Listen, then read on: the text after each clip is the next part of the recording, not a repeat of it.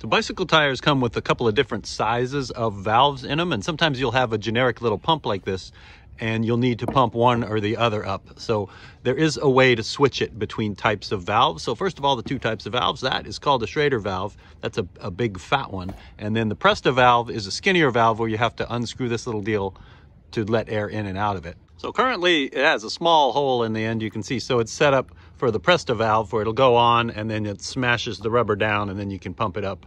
But that hole is too small for this. So a lot of these pumps, if you take them apart, you can switch them back and forth. So how you do that is you twist and unscrew this counterclockwise, and then you take the guts out of it, whoop, and you'll see there's a couple of pieces. There's a plastic piece and a rubber piece. So you can see there's a small hole for the Presta valve. So to get that to fit over the Schrader, it has a big mouth end and a small mouth end. So you put the big mouth end towards the end, and then this thing has a circle on it, which you would use for the Presta valve, and then it's got a poker that you'd use for the Schrader. So you need to put the poker so that it's poking, so that it pushes down this little nipple in the middle to let the air in and out.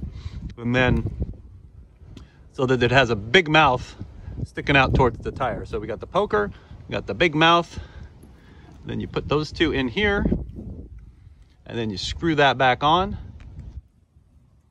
And I got it pulling this lever, like when you're taking it apart initially, if you pull this lever, it pushes it out so you can grab onto it. So that's how you took it out initially. And then we'll just tighten this back down. And so now that that's tight, when I push this down, it squishes the rubber. So you put that on so that the little poker is pushing on the nipple. Pull that to lock it tight, and then you're pumping.